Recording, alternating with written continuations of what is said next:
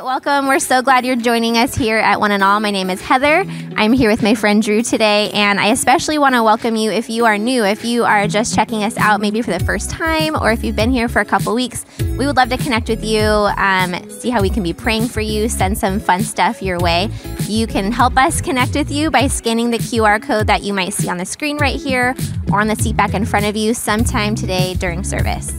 Yeah, and if you are watching online and you are new, we would love to reach out to you. If you can go to oneandall.church/new, and we would love to give you additional resources and send you all the things. Yeah, and speaking of all the things, there are so many things online. A lot of things.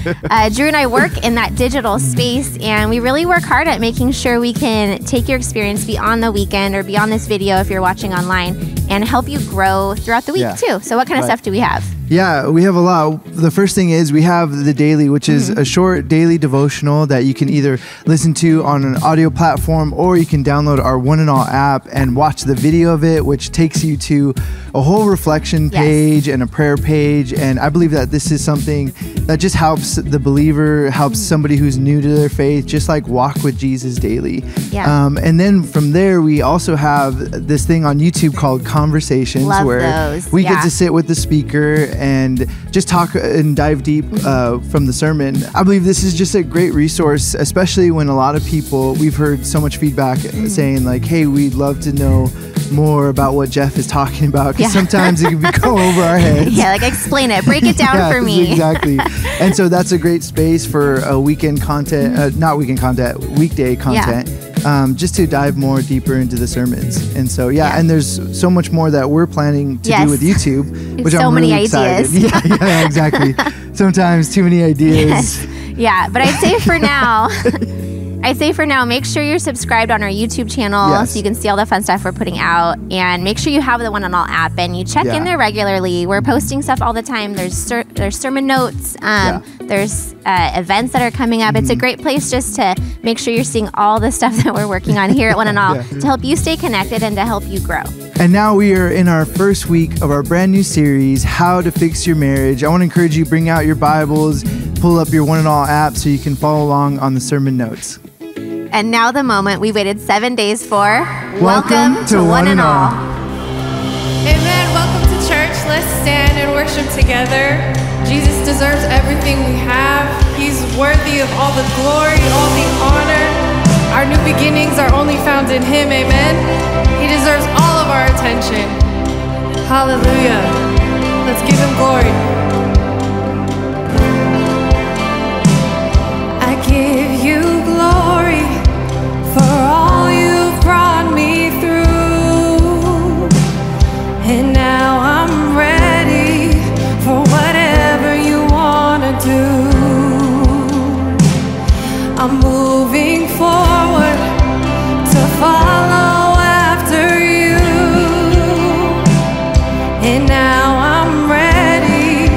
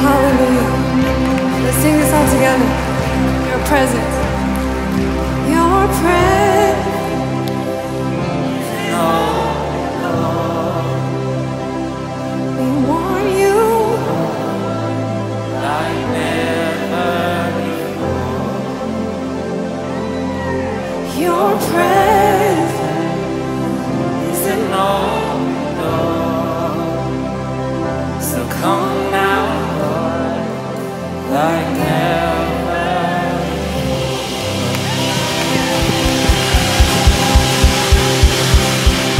You lift your hands with me. Lord Jesus, we want you more than ever before. We long for you as the deer longs to the water. We thirst for you, our soul longs for you, clings to you. We need you. Come and be with us today. In Jesus' name, and everybody said, amen and amen. All right, would you please stay standing?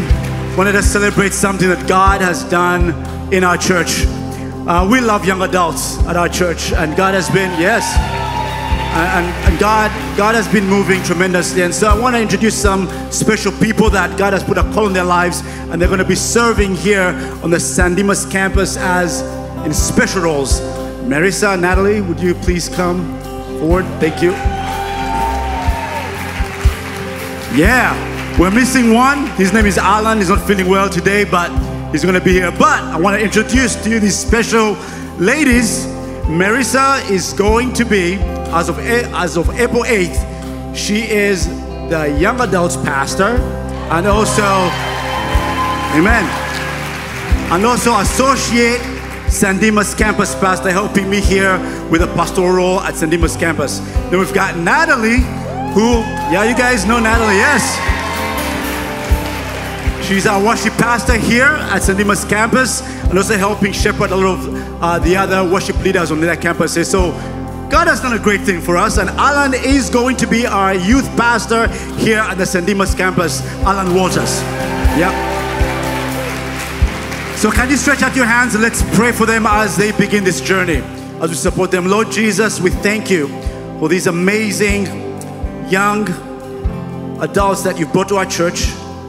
We pray that you continue to use them for your glory. We pray for humility as they move into this role, that God, they will serve you and serve the people of this church with great humility and integrity and with skillful hands, God. Lord, we pray that the anointing of God will be upon them and that they'll help shepherd your flock to the best of their ability. And so we lift them up to you. We give them to you. Use them for your glory. In Jesus' name we pray. And everybody said, amen. And amen. Amen. All right, please be seated. Hey, who is happy to be here today? Good. Amen. Welcome to those of you who are watching online. We're so glad that you are able to join us. My name is Michael Chisaka. I get the honor of serving you here as the campus pastor at the San Dimas campus. I love you guys. You guys are the best. If you're new, we want to help you get connected here at ONE&ALL Church. And one of the things we do when we're beginning a new series, we do this thing called Meet the Pastor. I am going to be in the fireside room right after service for about 10 minutes. I'd love to meet anyone who's been here for, this is your first time, your second time, your third, your fourth time. I'd love to meet you, answer any questions you may have. Another way you can get connected is by scanning the QR code in the seat back in front of you, downloading the ONE&ALL app, and there you can find more about who we are, but also follow along when the message starts in a few moments. Are you ready for the sermon? Our new series? All right, here we go. Let's roll.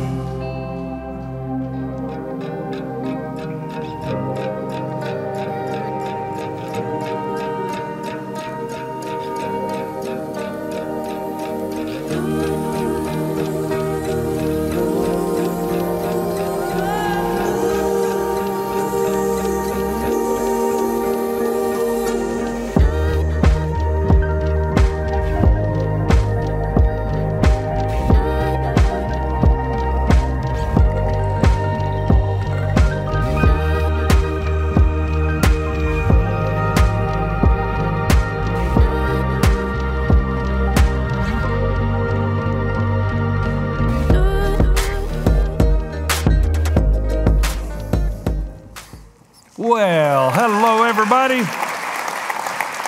Hey, new series, How to Fix Your Marriage. I have no idea. Thank you for coming. How to fix your marriage. Oh boy, are we going to have some fun? I'm in Genesis 29. It's a passage that we've looked at before, but like I've said, when you go to the scripture and you have narratives, Depends on what season you are of life. It's like a precious jewel. When you turn it, it reflects light differently, and depending on what season or what topic, it speaks truths into your life. Now, before we approach this series, I want to tell you something. I want to ask you to remember 3 things. Well, let's make it 4. First thing is this. If you think that if you're single, this doesn't impact you, or if you have been married but you're no longer married, this doesn't impact you, marriage series are the best series ever to help you identify and understand what the love of God is really like. So if you're thinking, you know what, this doesn't apply to me, no, it does. You're going to find truths all along the way.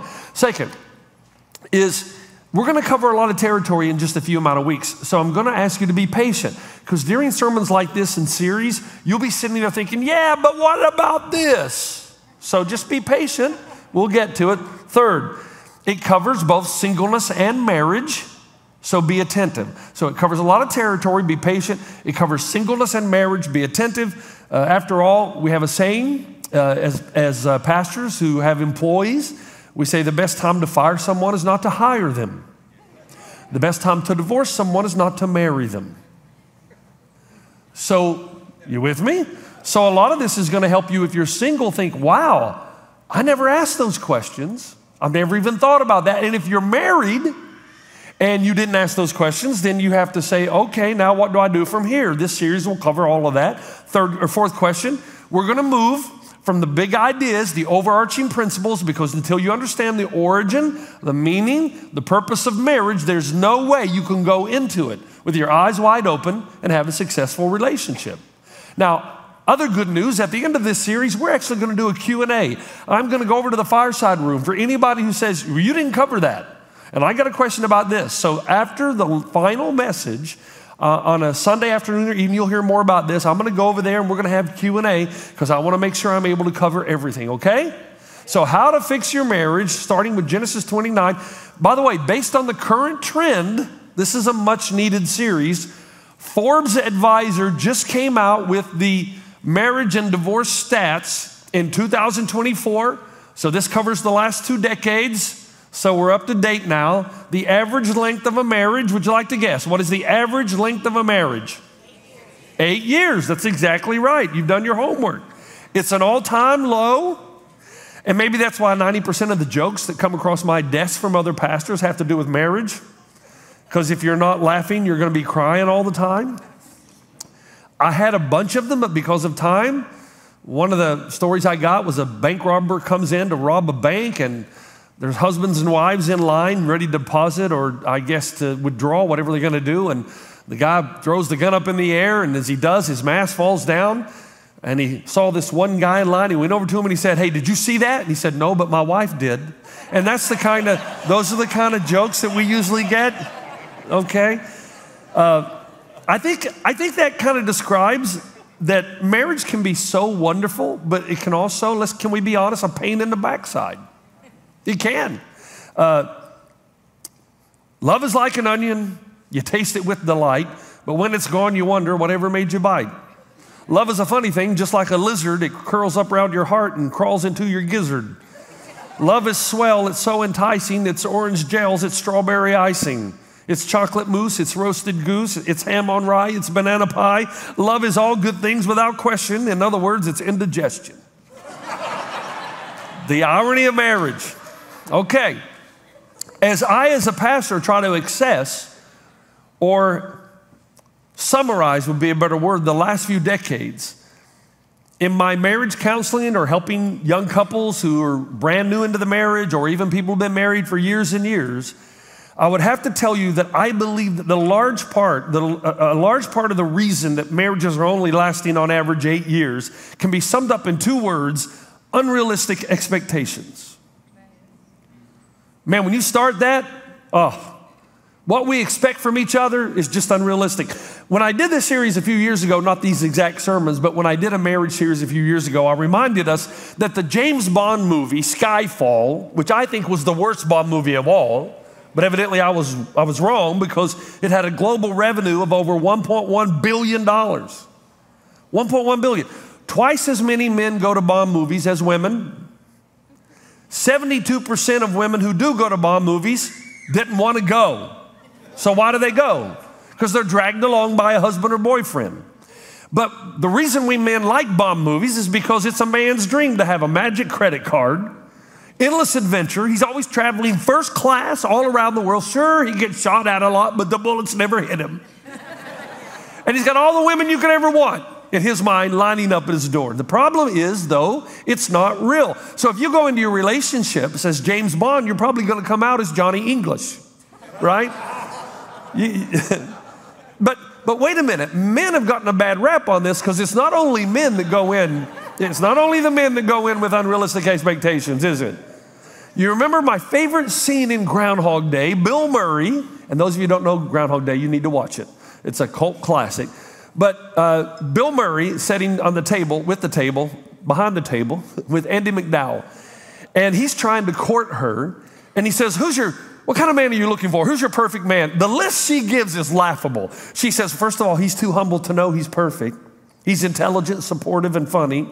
He's romantic and courageous. He's got a good body, but he doesn't have to look in the mirror every 2 minutes. He's kind, sensitive, and gentle. By the way, let me tell you, if I had a good body, I'd be looking in the mirror every 2 minutes. He is not afraid to cry in front of me. He likes animals and children. He will change poopy diapers. And he plays an instrument and loves his mother. And I love Bill Murray's response. This is a man we're talking about, isn't it? A man. Now, the article I mentioned in Forbes gives some other stats that seem contradictory. It says the average marriage lasts 8 years, yet the divorce rate in America hit a 40-year low in 2020 and 21. How does that work? I had a New Zealand friend of mine one time say to me, and he wasn't a believer, he said, you know what? We don't really need God because the number of divorces is lower in our country than any other country. And I reminded him, well, number one, if you're talking about small numbers, it's because there's only 4 million people in this entire country. And two, if you're talking about the divorce rate, well, of course it's not large because nobody gets married in New Zealand anymore. It's de facto unions. And when a de facto union splits up, it's not counted as a marriage and divorce. So of course you have a low divorce rate because people just live together. In America, the divorce rate is also misleading because they don't tell you that although the Gen Zs seek marriage, did you know that? The Gen Zs are seeking marriage again. I guess that's a good thing. But the Gen Xs, and neither did the millennials, they didn't seek marriage. Many of them just lived together and then split up when things didn't go well because their attitude of going into the marriage was, hey, this seems cool, let's try it. And if it doesn't work, we'll just split up. Well, as I said before, marriage never works. It doesn't. You got to go into it with a commitment to make it work. And if you go into it thinking it's just going to be so easy, you're in for the shock of your life. And now, get this, the social experts are telling us something that the Bible has told us for generations. You ready? The social theorists now are telling us that couples who live together before marriage are more likely to divorce. Let me read the quote right out of Forbes. Living together prior to marriage is one predictor of the likelihood of divorce. How do you like that? Forbes goes on to tell us that 67% of all second marriages end in divorce.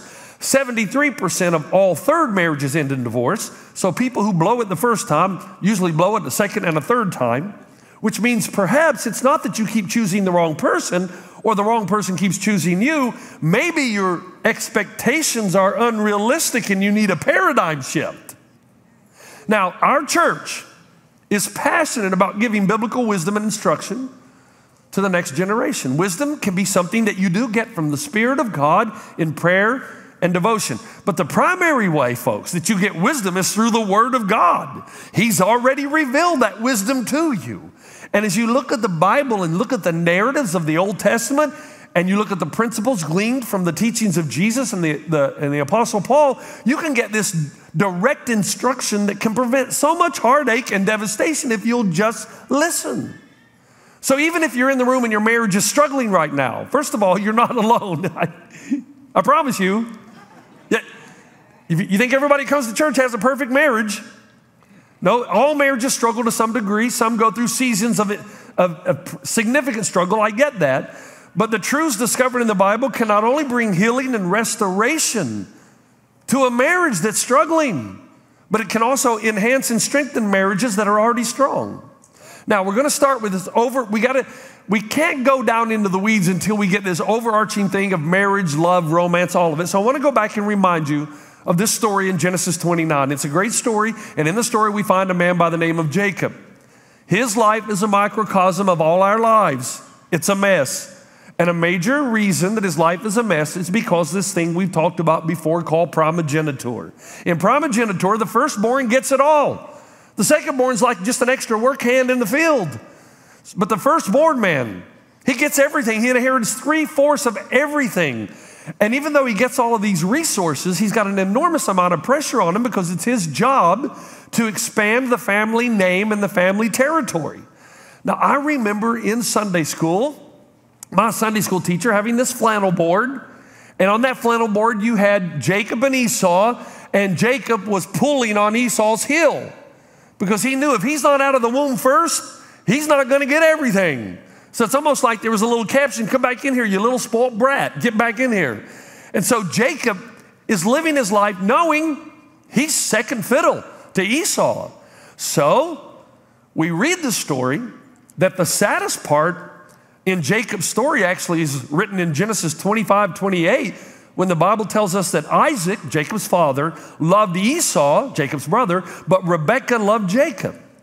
Favoritism has been causing a myriad of family problems since the beginning.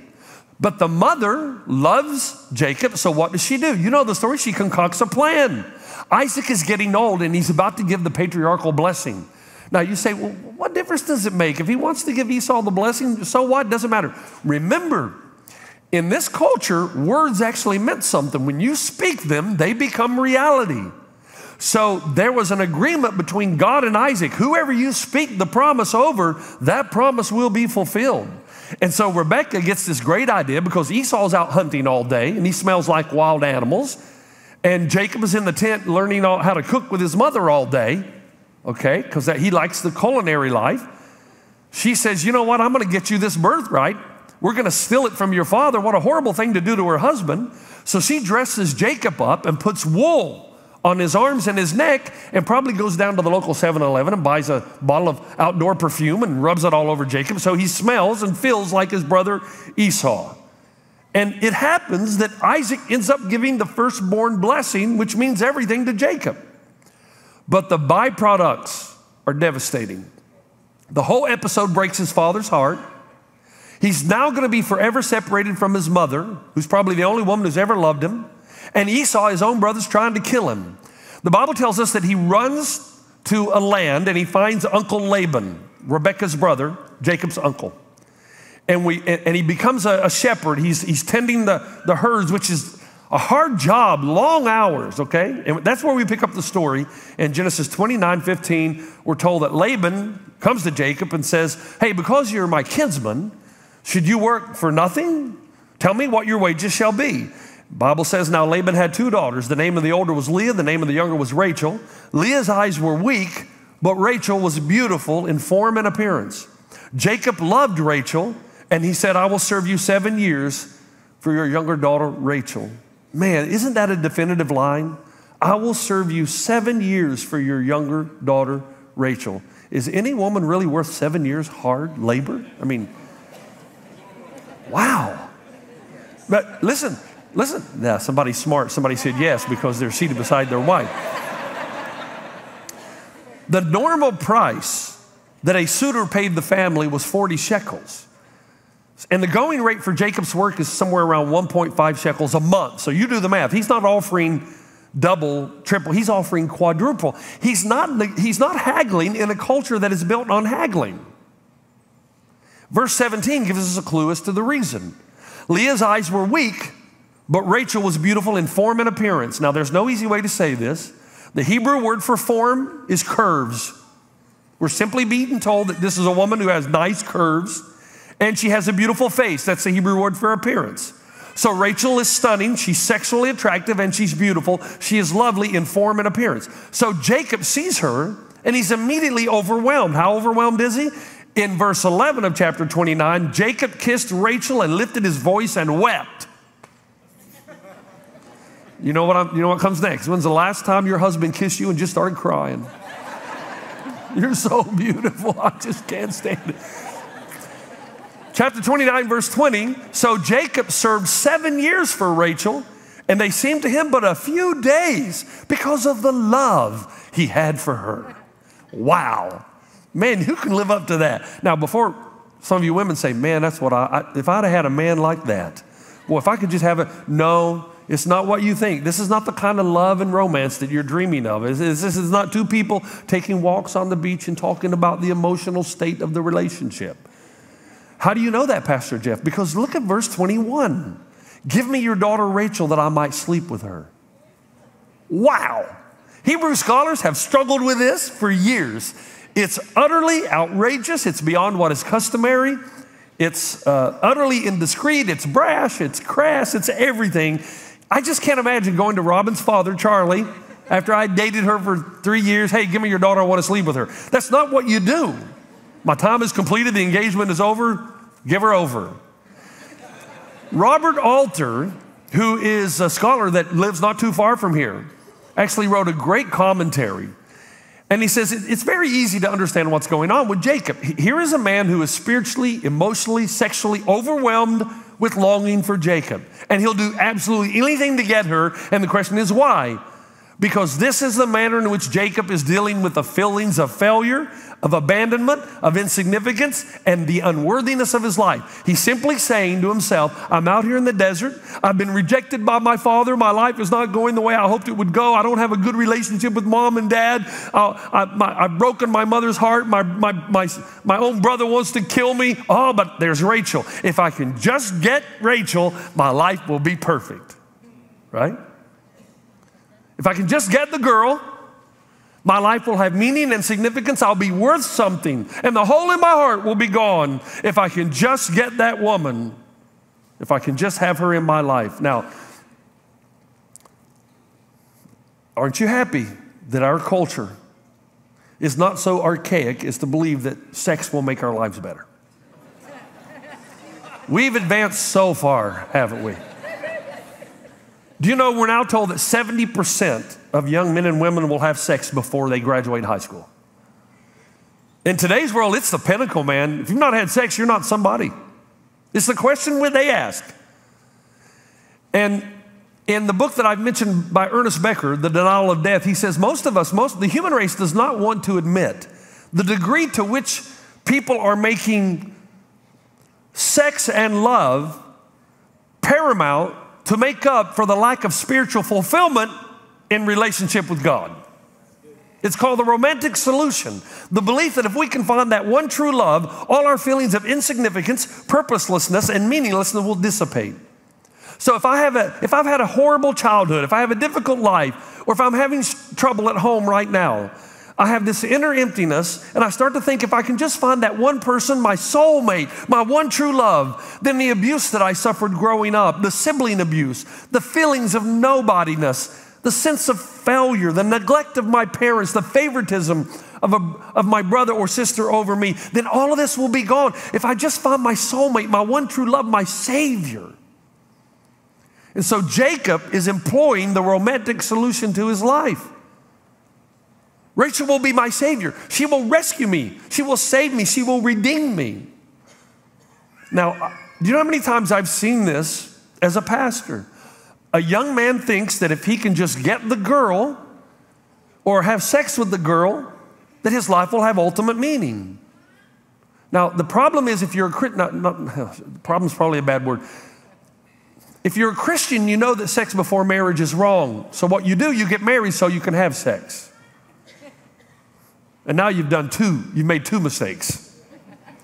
Because then the Christian man gets married, and it's not very long that he comes to the conclusion that, wow, my wife actually has other things on her mind. Right? That the everyday pressures of life often cause a relationship to stagnate.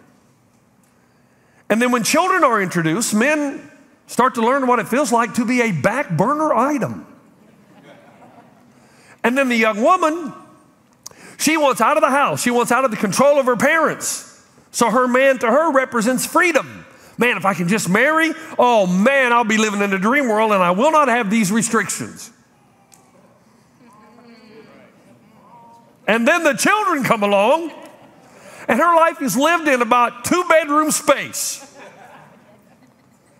And a marriage that begins this way is always going to struggle because no man or no woman can live up to saviorhood. In fact, do you know what marriage is? Listen to me, young people. And if you've never been married, listen. Do you know what marriage really is? Marriage isn't saying, what is this person going to give me? Marriage is saying, how can I enrich this person's life? And if you don't enter marriage with that question, and you're expecting the other person to give you all the things you need, they will always let you down. In fact, the same article, and we're talking about secular wisdom here. The same article gave me this thing. It said 3 terrible reasons to get married. Okay, so here are 3 terrible reasons. Number 1, to solve your relationship problems. Folks, your relationship problems go on warp drive after the marriage. If he's yelling at you now, he'll probably hit you after you're married. Because, number 2, because you're afraid of being alone. Let me tell you something. If you're not happy by yourself, you're never going to be happy married. The real problem is you've not yet discovered where happiness comes from. What your significance, value, and meaning are truly tied to. You think your value as a person is determined by who you're with. You cannot be good with someone else until you are good with yourself. And you cannot be good with yourself until you are good with God. And 3, to escape your present circumstances. That's a bad reason to get married because it'll be out of the frying pan into the fire. You say, Pastor Jeff, you're really down on marriage. No, I'm not. I love marriage. I'm almost approaching my 40th year. And my marriage, for those of you who look on stage, some of you young people look on stage and goes, well, what, you're old. Look at you, old guy. I mean, how fun can your marriage? Let me tell you, you got no idea what you're talking about. Let me just say something. And I'm trying to say this as gentle as I can. Let me tell you something. This sex-crazed culture, let me tell you something about intimacy, okay? The more intense the love and sacrifice for each other, the better that area is. Yeah. So when you fall in deep love and you get to the point where your question is, how can I make this person's life better? Oh yeah, that's when intimacy becomes more real than it ever has been. Now, some of you young people, yeah, that sounds good. Well, you think you know everything, you don't. Now, let me show, here's the problem. There are thousands of little pseudo-saviors, thousands of them, but only one real savior that can truly fill your heart and soul. And until you learn that, you're not a good candidate for marriage. Let me show you how this works in this story. So Jacob is a deceiver. Oh my goodness, he's a con artist, but he's met his match in Uncle Laban. So as soon as Jacob shows his hand too soon, as soon as he says, I will work for Rachel for 7 years, Laban's evil mind goes to work because he has an unattractive daughter he's trying to unload. I'm just telling you the story. I didn't write it. Laban is thinking, man, here's a guy who's going to do anything to get this girl. He's not negotiating. He's desperate. He's over the top. He's out of his mind. He's not thinking clearly. So how does Laban respond to Jacob's offer? I'll tell you what he doesn't say. He doesn't say, done deal, 7 years and you got her. Let's shake hands. Good idea. No. Verse 9, Laban said, well, it is better that I give her to you than to give her to another man. Man, that is a useless statement.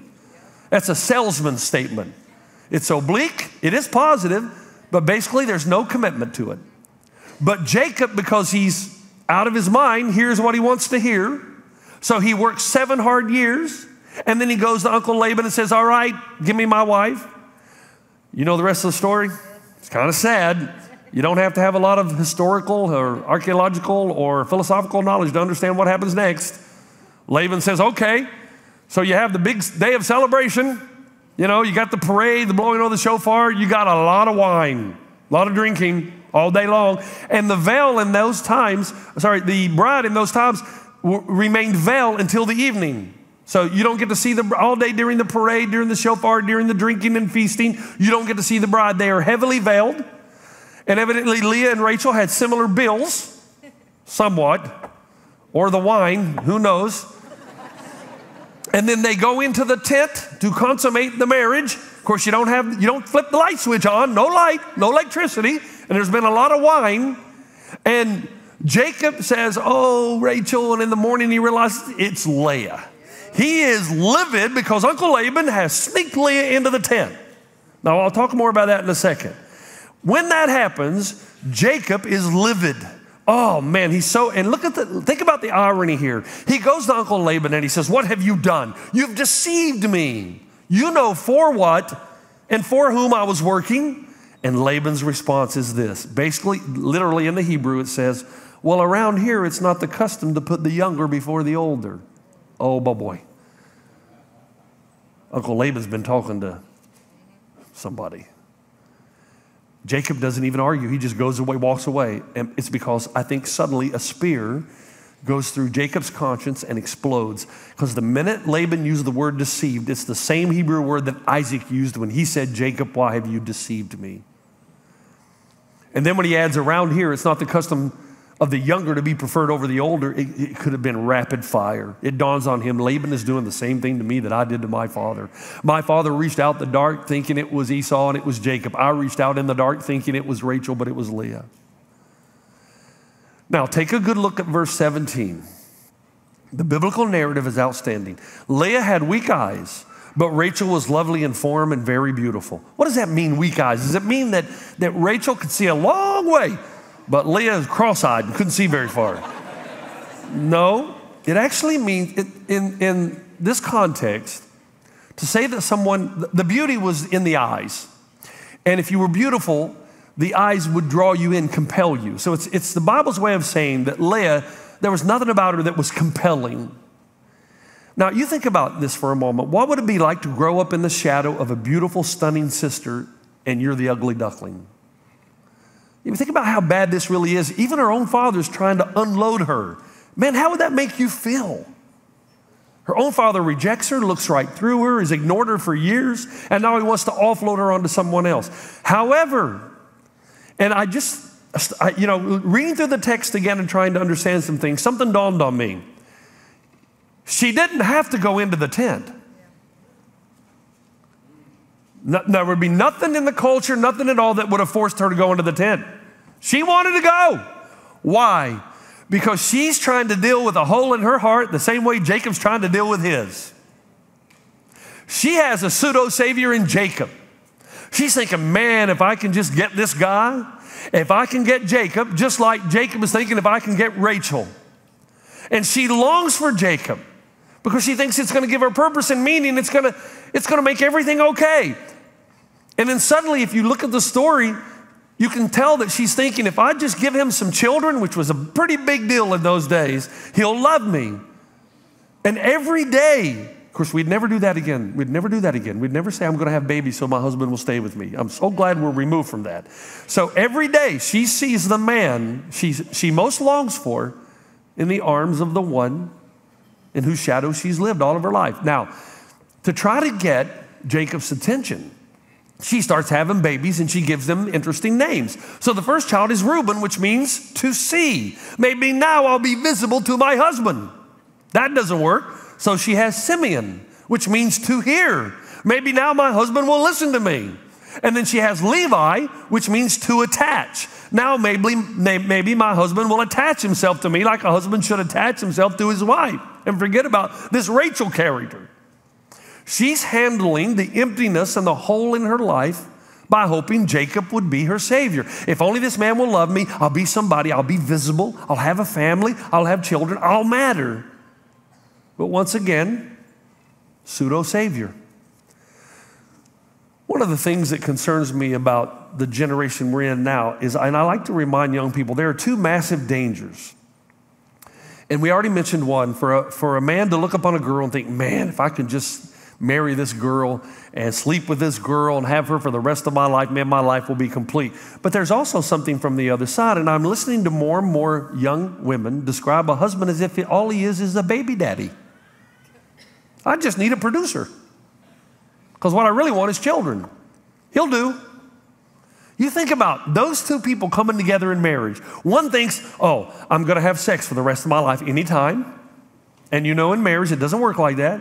And the other's thinking, I need a baby daddy, somebody who just puts the kids to bed at night. I don't have to really spend time with them and work on the marriage. Man, how long is that going to last? Let me tell you, about 8 years. No matter who we are, in all of life, in every aspect of life, there is always a ground note of discontentment running through our lives. And no matter how much health or wealth, whatever it is we try to fill the void with, it will only work maybe for a short time, but ultimately it will leave you more unfulfilled than you were previously. Nobody said this letter better than C.S. Lewis when he said, most people, if they really learned how to look into their own hearts, would know that they want something this world could never give them. These are longings which no marriage, no travel, no learning will ever satisfy. There is always something that we have grasped at the first moment of longing that just fades away with reality. The thing we thought we were going to get in the new experience always evades us.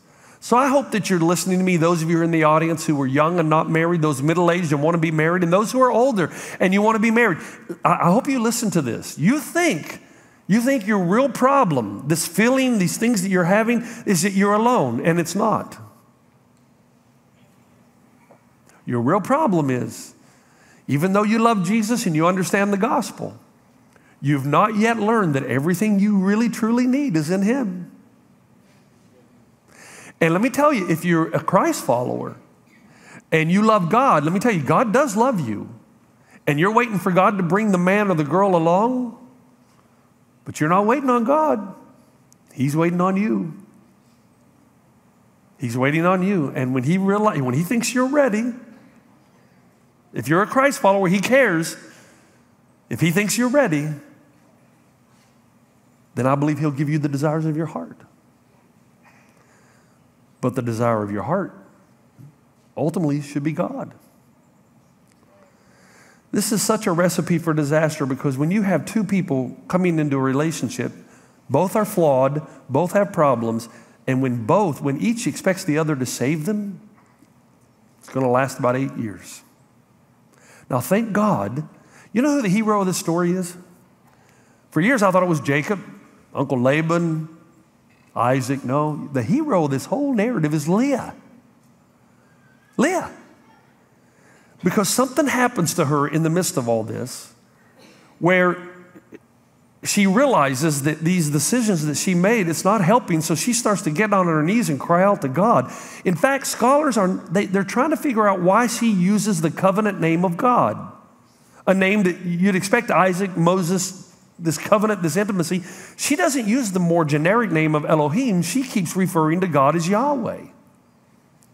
And the reason scholars tell us is because she's got intimacy with God, because she's been crying out to God. She's learning who God really is. And somewhere along the line, because she's discovered who God really is, even though she's elevated family to a pseudo-savior, at the same time, she's craving intimacy with God. So by the time she has her fourth child, there's a breakthrough. In Genesis 29:35, she has a child named Judah, which means praise.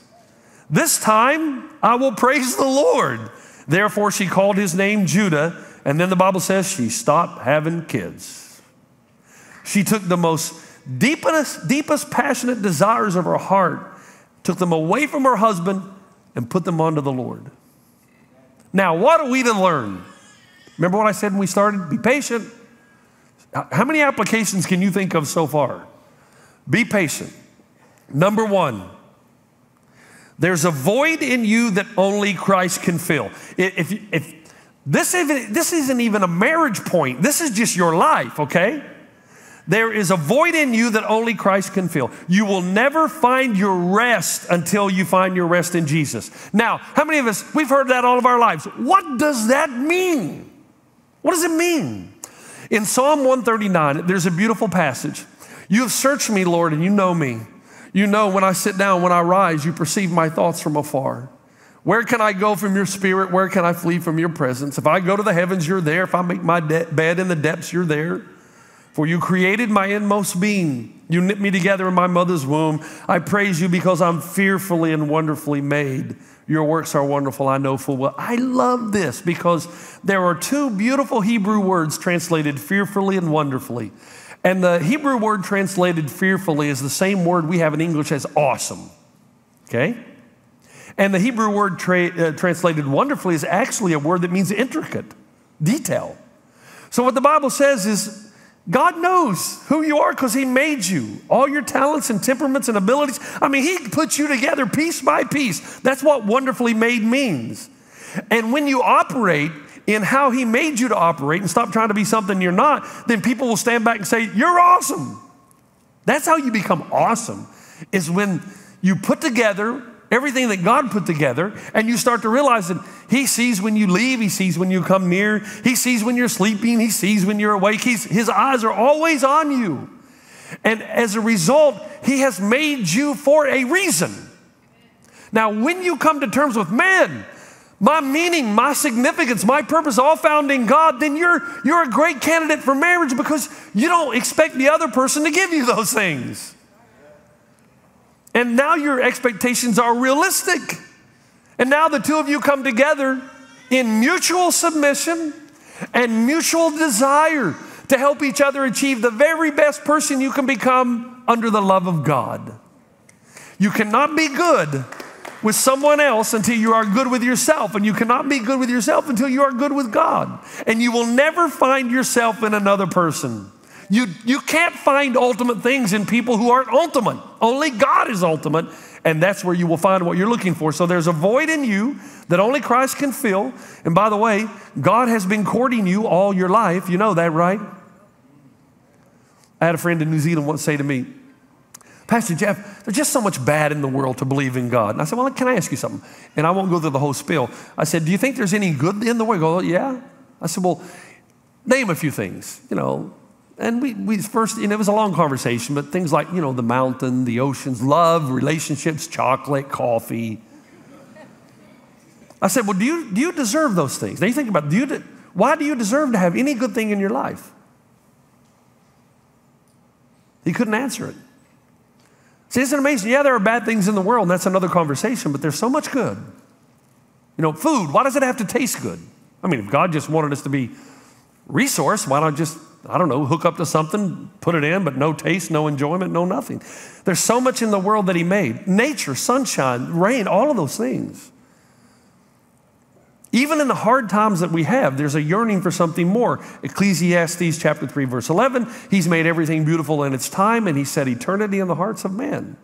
Yet no one can fathom what God has done from beginning to end. The point is, in the words of Blaise Pascal, if you wonder who said this first, probably not first, but at least in these terms, there is a God-shaped void in you that only God can fill. And he's been courting you all your life to compel you. God has strong eyes to compel you into a relationship with him so that you can be good in your relationships with everybody else. And until you understand that, you're going to try to fill the void in your life the other three ways. You're either going to try the creative solution, you're going to separate yourself from the herd and prove to the world that you matter. Rising above will give you a sense of being substantial. Or you're going to try the religious solution to where you tell everybody or show everybody how pious and righteous you are. So somehow that'll give you some sense of meaning. Or you're going to try what most people try, the romantic solution, which is the most powerful solution. It's what we do in the absence of a good and perfect relationship with God. It may never be perfect, but in the absence of the relationship with God that we should have, we go out and we think we're going to find our soulmate, the romantic solution that will make our lives complete. They will not. There's only one that can make your life complete, and that is Christ. There is a void in you that only Christ can fill quickly. Your spouse will lead you away from God or toward God. Now we're getting into something. All right, we're going to play a little true and false game. Now this is the end. I need you to stick with me here. True or false? Divorce rates of Christians are similar to those of the general population. True or false? True, misleading, but true. Now here's the second statement. Heavily religious and evangelical people have a lower divorce rate than the general public. That is true. See, when you hear that divorce rates among Christians are similar to the general population, the way they determine that is anybody who calls themselves a Christian. But not everything that glitters is gold. But what they know now is that people who are serious about their faith, heavily religious people, go to church, worship, are in community groups. Evangelical people have a significantly lower divorce rate than the general public. Now here's the third one, true or false. Moderately to lightly religious people have a higher rate of divorce. True. You see what this says? The highest group of divorce is the group that plays religion but really doesn't have a personal relationship with God. nominal Christianity, in name only. You know how many times I've heard a lady come to me, I tried it God's way. I said, what do you mean? Well, I met him at church. He prayed with me once. We had a church wedding. And I don't know how many of you watched the show Frasier, but in the words of Grandpa Willie, a cat can have kittens in the oven, but that don't make them biscuits. I happen to like that. Just because somebody calls themselves a Christ follower doesn't mean that they are. There was a guy, and I've shared this story, I was dating a girl. I dated a girl for 4 years before I met the love of my life, Robin. And I thank God for his grace of getting me out of this relationship, because I never would have met Robin. But I dated a girl. One of my Christian friends came to me, and I told you that my parents told me, what are you doing with this girl? And all my friends said, what are you doing with this girl? And finally, a friend that I really respected came to me and said, hey, you know what PDA is, don't you? Public display of affection. You need to talk about PDU. I said, what's PDU? Priorities, disciplines, and ultimate pursuits. Think about your girlfriend. What are her priorities? Well, I knew what it was. Everything on the exterior. What are her disciplines? There are none. What are her ultimate pursuits? Money. So after he got me to open up into this, he thought, and this is the girl you want to marry. You know, women in second marriages who are Christians, they're notorious for this. They become desperate because they're afraid they're going to be alone. So they think just because they meet somebody at church, it's got to be the right guy. Hey, do you want me to tell you, do you want me to give you a little secret? This is going to come later. Here's a question you can ask your husband or the person that you're dating in church. Here's the question you can ask them. Now, you're not going to like this, but here's the question you can ask them to know if they at least make the second cut. Here's how you know they're at least serious about their faith. You ready? Ask him if he's tithing.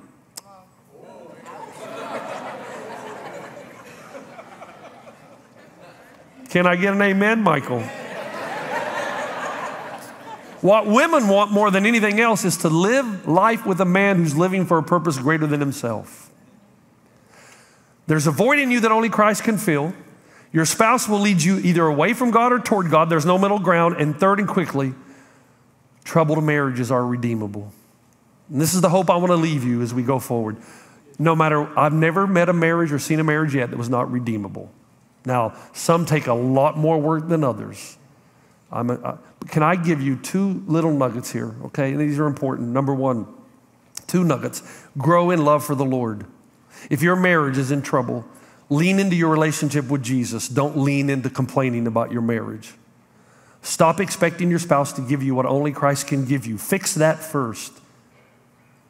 I know that you want what everybody else wants, a love that is unconditional, sacrificial, relentless, patient, and kind. That's what we all want. And I'm telling you, there's only one place you're going to get it, and that's with Jesus. And as you lean into the spiritual disciplines of Scripture and memorization and prayer and worship, and you meet the God who's able to fill your heart and soul with every good thing, then and only then will you start to see your husband or wife through the eyes of God. And something amazing will happen. You'll start having gratitude for their strengths and grace and mercy for their weaknesses. That's not the cure-all, and I know it's far more complex. This is only the beginning. And second, grow in your love for one another. But in the same way, listen now, this is the end. In the same way there are spiritual disciplines that grow your love for God, there are also disciplines that grow your love for each other. 3 quick ones. Number 1, return to the courtship mentality. If your marriage is in trouble, start courting each other again. Because, man, you were so good before the marriage. Think about the things you did before marriage. Remember how you served and sacrificed? Go right back to that. I tell the story that when Robin and I were dating and we had some of those thunderstorms in Tennessee, I would pull the car up to wherever we were going, restaurant, cafe, or the house, and I would lock the door in the car. I would unlock the door in the car, I'd run around, and I'd have the umbrella. I didn't want one drop of water to get on her head. Not one. And now I get out of the car, run to the house, look through the window. I wonder if she's coming. Right? We're in the airport. When we were traveling with mission teams and everything, I carried all the luggage to show her what a man I was. I had her luggage, my luggage. And now we go through the airport, and I got my luggage, and I'm thinking, are you coming, man? Come on. Go back to, that's a good start. Treasure, front burner. 2, Learn the person's love language. It's so important. If you've not read the 5 love languages, learn the love language and speak it often. It is powerful. It is powerful.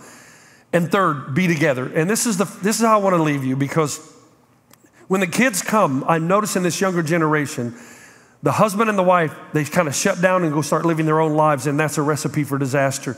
You've got to have somebody invest in your marriage the way Robin and I did. Every Thursday night when we had kids, there was a lady who came over and would babysit, and I would have date night with Robin, and I would ask her 3 questions. Number 1, how are we doing? Number 2, what do you need from me that you're not getting? And number 3, what are your hopes and dreams?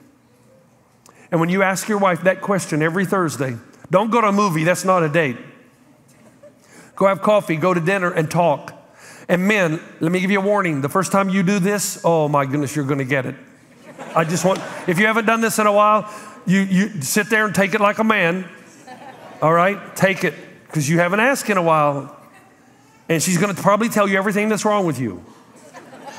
And that's a long list for most of us. Let her do it. Invest. And that's how you start. And what I really want to say is, if this makes you sick, if you heard that and you're saying, man, no, I'm going to forget it. No way, man, I'm not taking her to dinner. She's been so mean, forget it. And you're saying, I don't want him to take me to, then it's done. If you're there, it's done. No grace, no mercy. If you're not willing to put the time in, marriages don't just heal themselves. This is the beginning. So what's the overarching truth now that I've gone so far over? Don't expect from a husband or a wife what only God can give you. Get yourself right with God. Go deep into God. And when you go deep into God and He knows that you're ready, then trust Him to send the right one along. And let me tell you something. For some of you, you have a call to a single life. Do you know that? There's a call to singleness. Now, we'll touch on that later, but I truly believe that for some of you, God's calling on your life is to be single.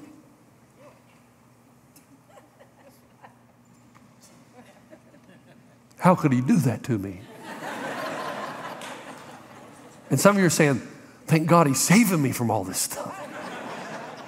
There is a call. God has a plan. Singleness is not sinful. Singleness is not evil. Singleness can be a great thing if it's the calling of God on your life. Father,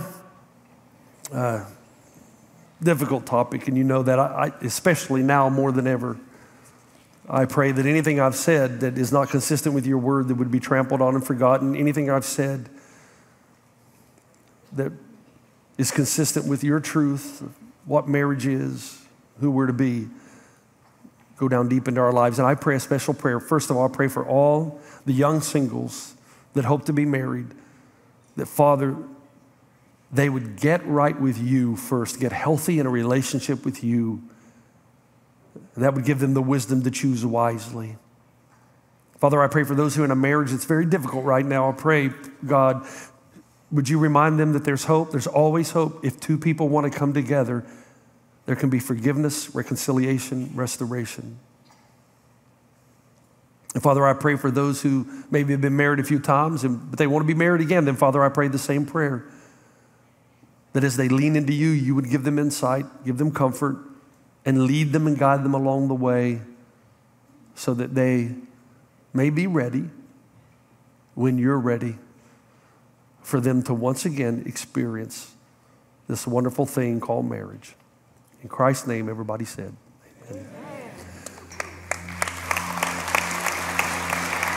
So I wonder if you'd stand with me right now, and I'm going to ask on all our campuses. So at Rancho, would you stand? And over at Upland, would you stand as well? And Westco, we're all going to do this together. Would you stand as well? And then all our prayer counselors and decision counselors, would you come forward on every campus? San Dimas, over at Upland, Rancho, Westco. Because I said in the beginning that the beautiful thing about a marriage series is that you learn so much about the character and nature of God and about love. And some of you, God is a theory to you, but He's never been intimate. He's never been intimately close, especially for us guys, because we're tough. We're tough. We go to church because it's the right thing to do. But without intimacy, closeness with God, you're never going to know what it's like to have your heart filled with the things that you're so desperately searching for, that you try to get through your job or through a romance or through even religion itself.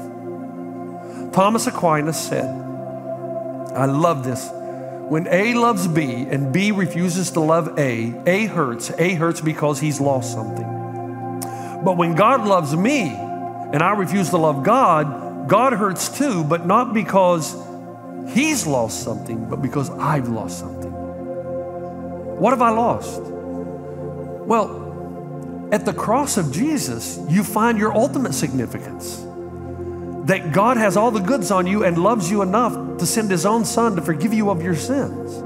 You have the religious solution in that you don't have to work and earn salvation. It's been provided for you on the cross. And you have the ultimate romantic solution is God loves you so much that he gave up what he treasured most so that he would not lose you.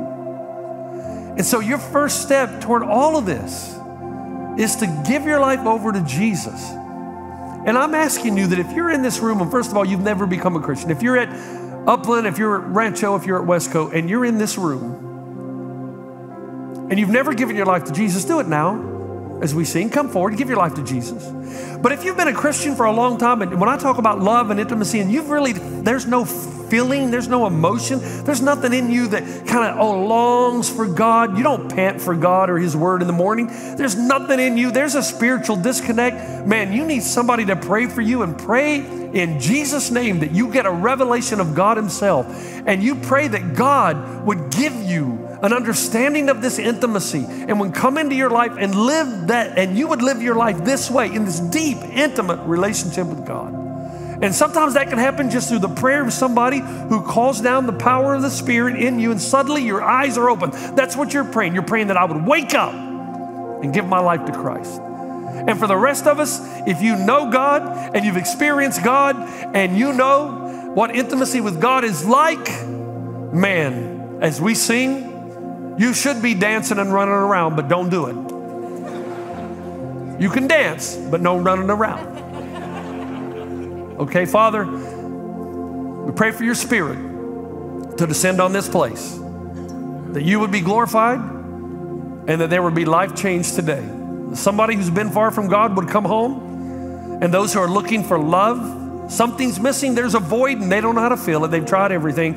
Give them the courage to walk out the aisle and come and have someone pray. And then we pray that the power of your Spirit would descend on this place, and they would receive a Jesus revelation that they've never seen before, and they would come home. In Christ's name, everybody said.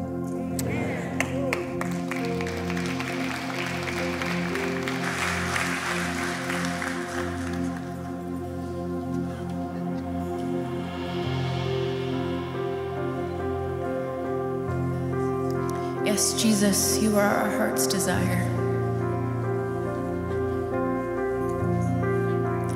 I don't want anything but you. You're more than every dream come true. All of the things I thought I wanted don't come close to knowing you. Now that I'm yours and you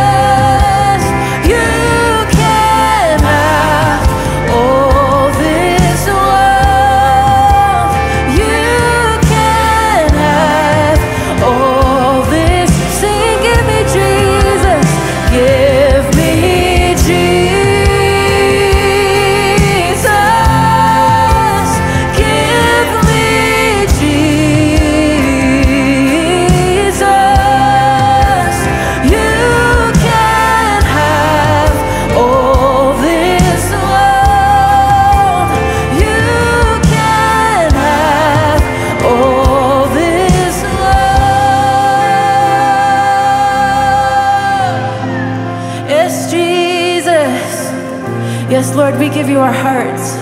We don't need anyone else. Come on, we sing. I don't want anyone else. I don't need anything else. You are my one thing. You are. Give your affection to him. Come on. I don't want anyone else. I don't need anything else. You are my one thing. You are. Yes, Jesus. I don't want anyone else. I don't need anything else. You are my one thing. You are my one thing. I don't want anyone else. I don't need anything else. You are my one thing. You are. Sing it loud. You are my one thing. You are my one thing. You are my one thing. Give me Jesus. Give me Jesus. You can have all this world. You can have all this world. Give me Jesus. Give me Jesus. Just give me Jesus. You can have all this world. You can have all this. Yes, I don't need anything else. I don't want anyone else. I don't need anything else. You are my one thing. You are my one thing. I don't want anyone else. No, I don't need anything else. You are my one thing. So give me Jesus. Give me Jesus. Give me Jesus. You can have all this world. You can have all this world. Give me Jesus. Sing it out. Give me Jesus.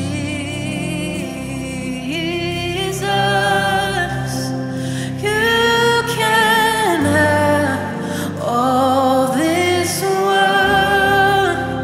You can have all this world.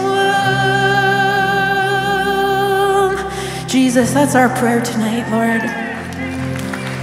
Lord, we don't want anything other than you.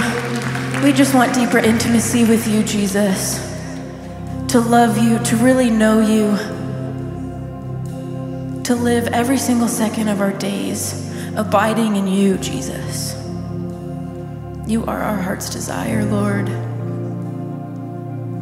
We love you so deeply, and we just want more of you, Jesus. Let's sing Give Me Jesus one more time. Give me Jesus. Give me Jesus.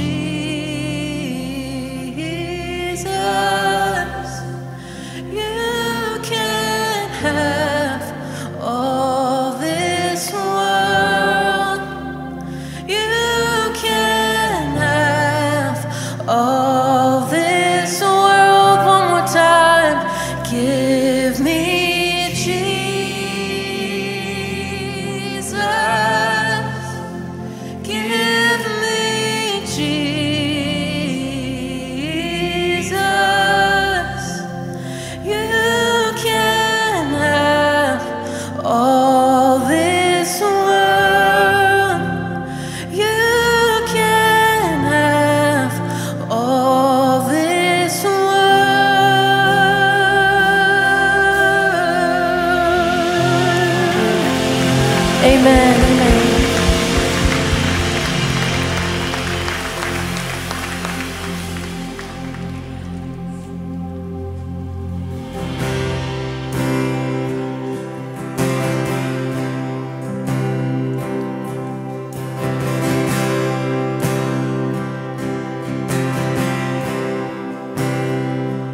I love you, Lord. Oh, your mercy never fails me. And all my days I've been held in your hands. From the moment that I wake up until I lay my head, oh, I will sing of the goodness of God. All my life you have been faithful. All my life you have been so, so good. With every breath that I am able, oh, I will sing of the goodness of God. I love your voice. You have led me through the fire. In darkest nights, you are close like no other. I've known you as a father. I've known you as a friend. And I have lived in the goodness of God. All my life you have been faithful. All my life you have been so, so good. With every breath that I am able, oh, I will sing of the goodness of God. Your goodness is running after, it's running after me. Your goodness is running after, it's running after me. With my life laid down, I'll surrender now. I give you everything. Your goodness is running after, it's running after me. Your goodness is running after, it's running after me. Your goodness is running after, it's running after me. With my life laid down, I'll surrender now. I give you everything. Your goodness is running after, it's running after me. Come on, let's sing. All my life you have been faithful. Yes, Jesus. And all my life you have been so, so good. With every breath that I am able, oh, I will sing of the goodness of God. Yeah, we sing now. All my life you have been faithful. All my life you have been so, so good. With every breath that I am able, oh, I will sing of the goodness of God. And I will sing of the goodness of God. God, we sing of your goodness. We sing of your trustworthiness. We sing of your majesty. We sing of your grace. We sing of your power, God. You are so, so, so, so good. Woo! Amen. Oh, man. I'm telling you, these guys will lead us in worship in heaven one day. They're so good. Thank you, guys. We love you. You're the best. Is God good to you? Are you sure? Are you sure? Amen. Please be seated. We're going to continue worship by taking our tithes and offering and giving them to God. I was reading Genesis 12, and in that passage, it's interesting because God tells Abraham, hey, come, I'm going to take you to this land, and I'm going to show you this piece of land is going to be for your descendants.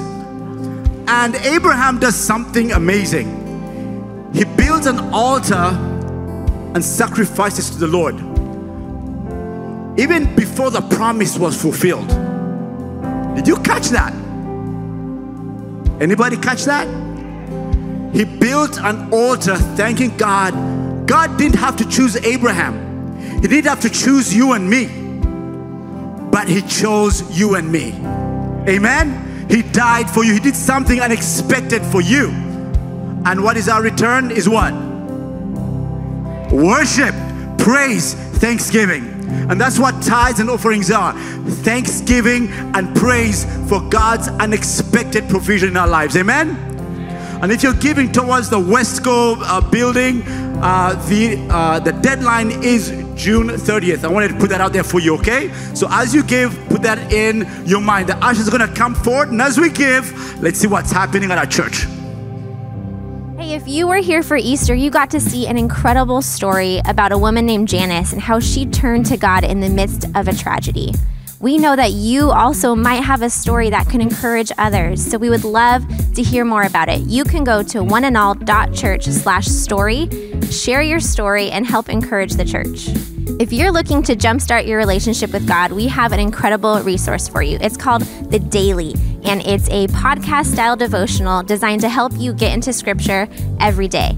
We love having it on our app, and it's great because you can not only listen to the devotional, but you can also dive into prayer and a reflection time with our One and All community. If you don't have the One and All app, go ahead and download it. I also like to listen to The Daily on my way to work because it's on Spotify, so that works for me too. However you like to listen to podcasts, make sure to check out The Daily, and we would love to have that as a resource to help you grow. This week, we have two great opportunities to join together with our church family in prayer. On Tuesday, we have a women's prayer night at 6:30 at the San Dimas campus, and Wednesday, we have men's prayer night at 7 p.m. at our Rancho campus. To find out more details about these events, you can find them on our One and All app. Just open the One and All app, scroll down to events, click on that, and you'll find out about our prayer nights and other things we have going on here at One and All. Our passion is seeing you grow and seeing those who are far from God come near. Thank you for being a part of that here at One and All. Yes, good things happening at our church. Would you please stand to your feet? Hey, if you're new here, you've been here this is your first time, your third time, your sixth time, and you want to get connected, I'm going to be in there. Pastor Marissa is going to be there. Katrina is going to be there. Would love to meet you and help you get connected and answer any questions that you may have. Now, next week, don't forget, invite someone back as we continue our series, How to Fix Your Marriage and Make It Better. But now, as you leave, remember, if God is for you, who can be against you? One hope and one life. God bless everybody.